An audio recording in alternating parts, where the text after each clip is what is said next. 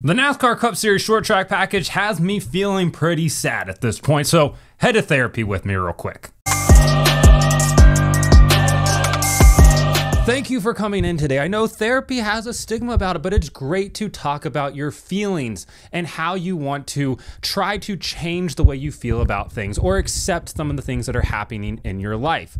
Now, I looked at some of the pre-meeting notes and I saw that you mentioned that the current NASCAR short track package has you feeling sad, and we don't want that. So can you tell me in your words why it's making you feel sad? It just makes me feel sad. Just sadness, Doc. You know that song, that Lana Del Rey song, Summertime Sadness? I've been listening to that a lot lately when I've been watching short track races, but instead of summertime, I just replace it with short track sadness. And I walk around my house just singing short track sadness over and over again to me. And honestly, every time there's a short track race, I get bummed out. And I haven't been this bummed out since Bobby Bacala got blasted away in that train store. It's just sad at this point. Oh, wow. It does sound like you have a bit of trauma in your life, and we're probably going to need to schedule a few more sessions. So go ahead and book that out for the next 6 months, twice a week for me, because it sounds like your friend Bobby there. We might need to dive into brother-in-law, Bobby. We might need to dive into that there. But can you tell me what exactly makes you feel sad about it?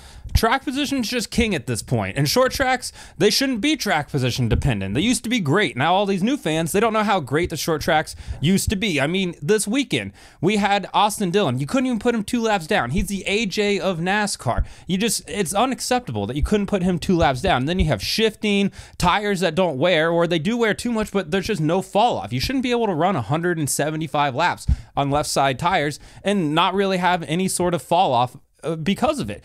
Like I said, it's just so air dependent now. It's a bummer. And right now, the only thing that's bringing me happiness is really just the ducks that land in my pool. So the only thing bringing you joy right now are the ducks in your pool. Can you elaborate on that a little bit? You know, ducks, the birds, the ones that fly and they land and they float in water. They're very buoyant. Yeah, they land in my pool out there. I feed them every day. Every time that they land, I go out there with some bread and then I sit there and I just watch them. They're adorable. They don't really need anything. They're accepting. They don't talk back to me. I don't have to listen to them complain about nothing.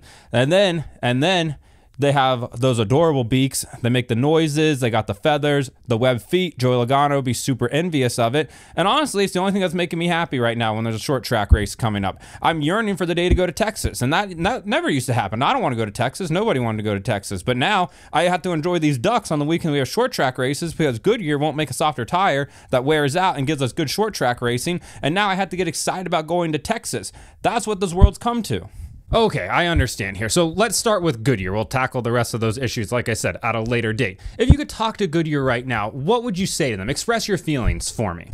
If I could sit down and have a conversation with Goodyear right now, I would say, listen, we're going to protect you. Go ahead and make the soft tire. You've got our protection. You got our word for it. We're not even going to come for the money. Make a soft tire, make it wear out. We'll keep buying your tires. I got Goodyear Eagles on a car outside right now. Perfect. One of the best tires I ever had. It was the OEM tire that came on the car. But I bought a second set because it was so good all season. So when it snows, I put those on. Perfect still. It doesn't snow that much, so it's okay. But if I was telling Goodyear, I'd be like, hey, man, or girls, make a softer tire. Make a tire that wears out. And we understand that it might not work. That's fine. That's totally fine. We're not going to blast you on the internet and be like, oh, Goodyear can't make a good enough tire. I understand it from a marketing standpoint. I get it. You don't want to build a tire that's going to break or wear down, blow out, cause a bunch of wrecks, and people are going to be like, oh, I would never put Goodyear tires on my street car because, look, they can't even build a race tire. No, that's not going to happen. We're going to be fine. We're going to get through this together, but it starts with Goodyear. And if they don't want to do that, then maybe, just maybe, we should look at running that wet weather tire just in the dry, and let's see how it does. Also, races coming up, we love to experiment there with the low downforce, low horsepower pack, or high downforce, low horsepower package. I would love a low downforce package everywhere. Maybe we just try it there. Maybe we try it out. Run 200 laps on these wet weather tires. Let's see what happens. Let's see how good the race is. It's an experimental race, right? We'll have to wait and see, though. Okay, well, I think we've had a great session here to start. I think we'll have to go listen to that Lana Del Rey Summertime Sadness song for a few more times, but I think we'll be able to get you back on the right track by the time the next generation of the NASCAR Cup Series car that you mentioned comes out. So for now, we can continue to make small strides toward that ultimate goal at the end of the line here. But as it stands right now, I think that we're probably going to have to work through this step by step. And when I say step, I mean small steps at a time here. But we're in this together, so we're going to work through it. Yeah, I think we probably have a lot of trauma that we're going to have to work through here. I don't know if I'm going to come back for the next 6.5 seasons, but we might have to do this.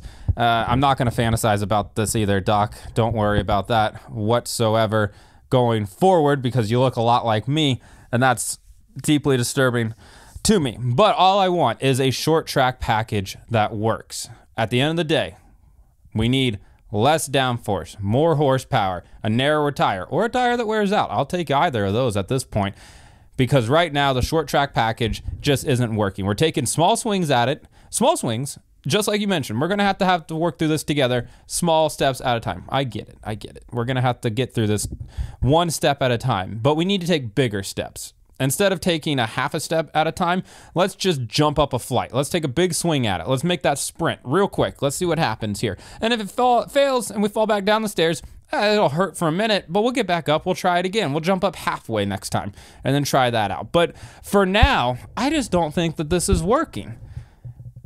And call me crazy, but short tracks are what made this sport what it is. So maybe we should put some emphasis on that, because the sports car just isn't working on the short tracks. It was made for road courses. And ironically, with the Gen 6 car, intermediates were terrible, short tracks and road courses were great. Now with the Gen 7 car, short tracks and road courses are terrible, and the intermediates are great. We flip-flopped. It's a bummer. I think about this a lot, the same way I think about Bobby a lot. What if he just didn't like trains? He'd still be here. All right, let me know in the comments what you think. Like and subscribe to the channel. Let me know what you think about the short track package and the current state of that. Follow me on TikTok @BreakHard, Instagram, and Twitter @BreakHardBlog.